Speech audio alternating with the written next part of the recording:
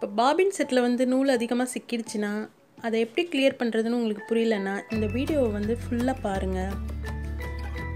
So அதை எப்படி பண்ணுறதுன்னு பார்க்குறதுக்கு முன்னாடி ஷஃபின் டைலரிங் கிளாஸ் சேனலை நீங்கள் இன்னும் சப்ஸ்கிரைப் பண்ணலையா?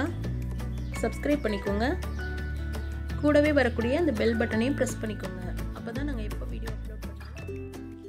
இப்போ வந்து பாபின் செட்டில் வந்து நூல் அதிகமாக சிக்கிடுச்சு, அது நம்ம என்ன பண்ணியும் எடுக்க முடியல அப்படின்னா நான் என்ன செய்வேனோ அதை வந்து நான் இப்போ வீடியோவாக போட்டிருக்கேன் பாருங்கள். ஃபஸ்ட்டு நம்ம ஹெட்டை மேலே தூக்கிட்டு பாருங்கள், இந்த பாபின் செட் இருக்கு இல்லையா, அதை வந்து நம்ம இப்போ கழட்ட ஆரம்பிக்கலாம். இதை கழட்டுறதுக்கு முன்னாடி மேலே வந்து சின்னதாக ஒரு பின் மாதிரி கொடுத்துருப்பாங்க, அதில் ஒரு ஸ்க்ரூ இருக்கும். அந்த ஸ்க்ரூவை இப்போ நம்ம ஃபஸ்ட்டு கழட்டுறோம்.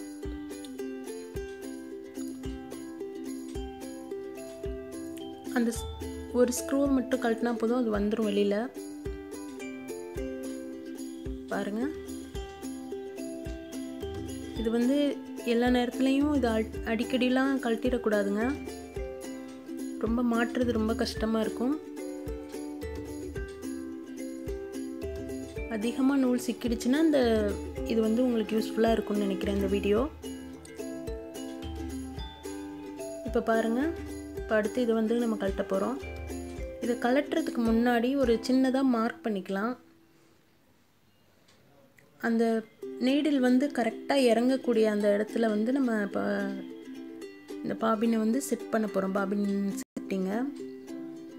அதனால் நம்ம ஞாபகம் மறந்துடக்கூடாதுங்கிறதுக்காக நான் வந்து கரெக்டாக அந்த கேப் ஒன்று வெளியில் தெரியும்,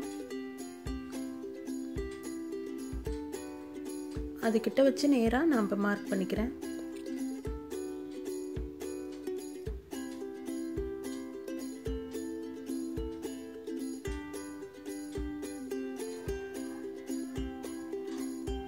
இப்போ அடுத்து வந்து நம்ம கழட்ட ஆரம்பிக்கலாம். ஸ்க்ரூவை வந்து ஃபுல்லாக நம்ம கழட்டிடக்கூடாது, லைட்டாக லூஸ் பண்ணிட்டா அது வெளியில் எடுக்க வந்துடும் அந்த இது செட்டிங்கு.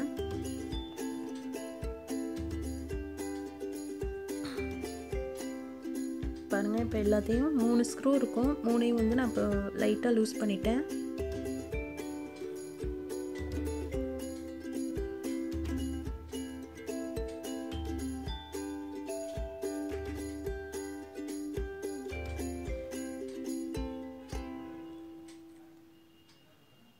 இந்த மாதிரி வேலைக்கெலாம் நம்ம வெளியில் கடைகளில் மெக்கானிக்கிட்ட கொடுத்தோன்னா அதிகமாக சார்ஜ் பண்ணுறாங்க. இதை நம்மளே கொஞ்சம் முயற்சி பண்ணி கழட்டி அதை மாட்டிட்டோன்னா ஈஸியாக இருக்கும்.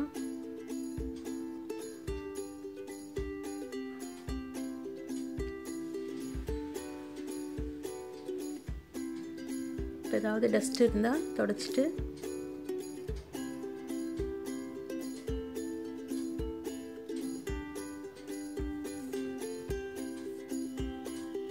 நூல் ஏதாவது சிக்கியிருக்கான்னு பாருங்கள், சுத்தமாக அதை க்ளீன் பண்ணிவிட்டு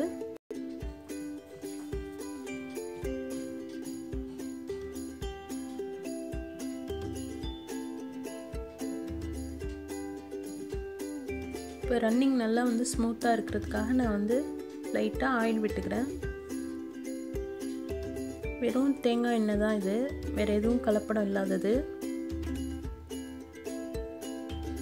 வேறு எதுவும் கலக்கலை இதில்.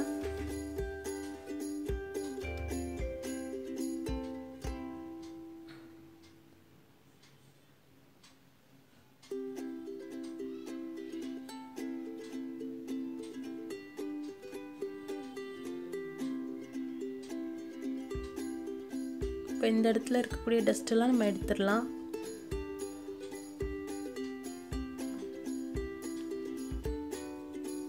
அதிகமாக டஸ்ட்டு படிஞ்சாலும் உங்களுக்கு தையல் ஒழுங்காக விழுகாது. பாருங்கள்,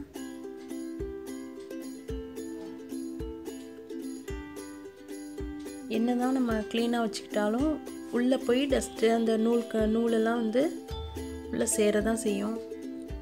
அதெல்லாம் நம்ம வந்து இப்போ தொடச்சி சுத்தம் பண்ணிடலாம்.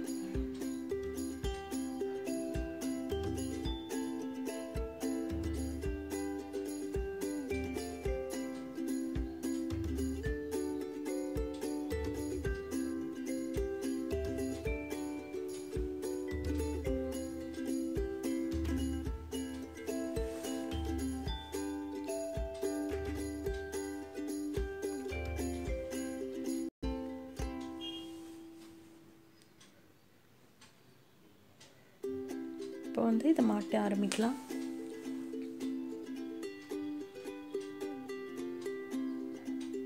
கரெக்டாக அந்த வந்து நீடில் நிப்பாட்டுற இடத்துல வந்து அந்த கேப் காட்டினேன் இல்லையா, அது வந்து மேலே இருக்கிற மாதிரி நம்ம பார்த்து செட் பண்ணணும். அதை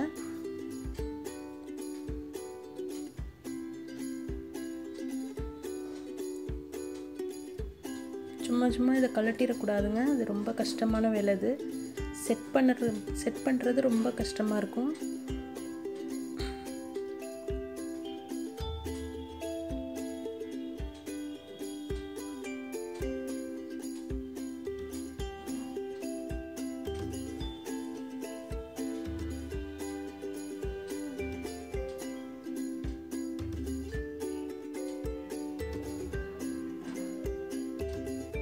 இப்போ அதை மாட்டி மேலே வச்சுட்டு அதுக்கு முன்னாடி அது செட் பண்ணுறதுக்கு முன்னாடி இதை வந்து நம்ம இப்போ பொருத்தணும். அதில்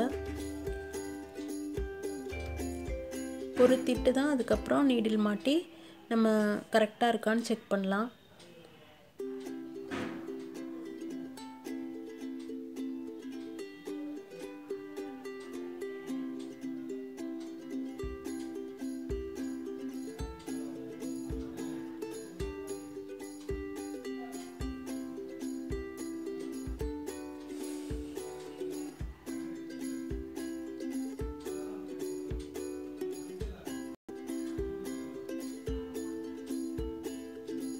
ஸ்க்ரூவை மாட்டியாச்சு.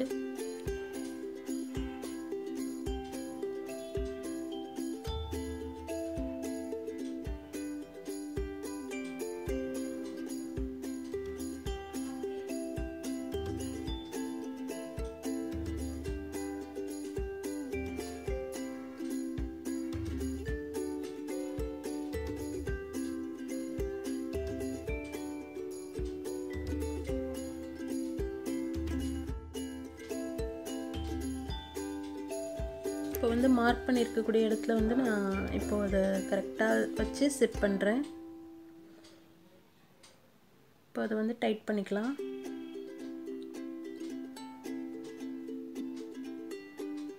பாருங்கள், அந்த ஒரு சின்ன பின்னு மாதிரி நீட்டிகிட்டு இருக்க மாதிரி கொடுத்துருப்பாங்க.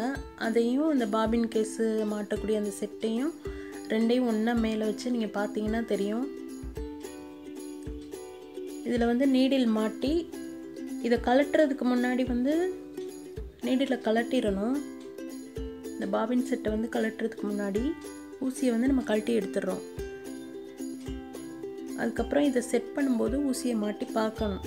பார்த்துட்டு ரன்னிங் கரெக்டாக இருக்கா அப்படின்னு பார்த்து செக் பண்ணிக்கலாம். டேமேஜ் ஆன ஊசியை போட்டு நீங்கள் இதை செக் பண்ணிக்கலாங்க.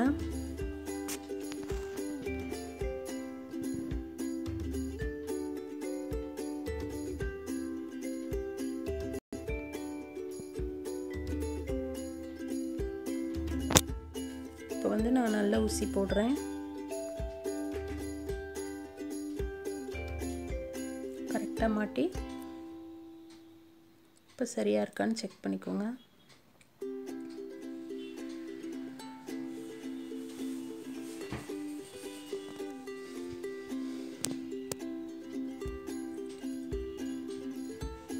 பாருங்கள், இப்போ வந்து சூப்பராக நம்ம பாபின் செட் வந்து கரெக்டாக மாட்டியாச்சு. இப்போ அடுத்து வந்து நூல் மாட்டி இப்போ நம்ம தைச்சி பார்க்கலாம்.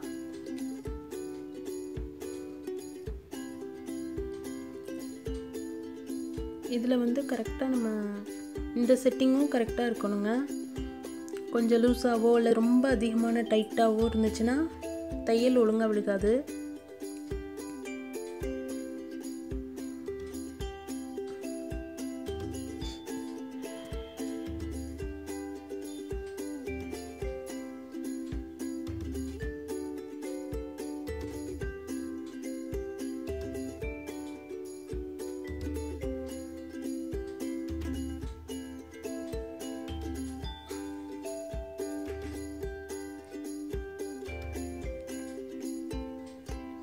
தையல் ஒழுங்காக விழுகாததுக்கு மெயின் காரணம் வந்து பாபின் கேஸ் வந்து கொஞ்சம் அந்த மேலே இருக்கக்கூடிய பின் வந்து லூஸாக இருந்தாலும் தையல் வந்து லூஸ் தையல் விழுகும், லூப் அடிக்கும்.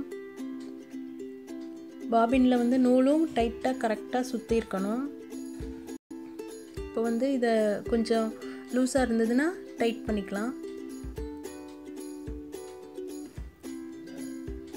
அந்த நூல் சுற்றக்கூடிய பாபினே வந்து நம்ம டைட்டுக்கும் லூஸுக்கும் நம்ம அதை யூஸ் பண்ணிக்கலாங்க. இதுக்கு ஸ்க்ரூ ட்ரைவர் தேவையில்லை.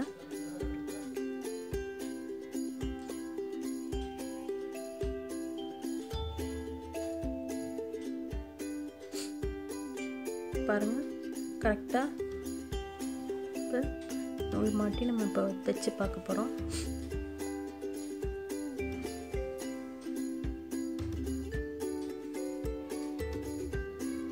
இப்படி ஃப்ரீயாக வர மாதிரி எப்போவுமே பாபின் செட்டு வந்து நீங்கள் கரெக்டாக வச்சுக்கோங்க.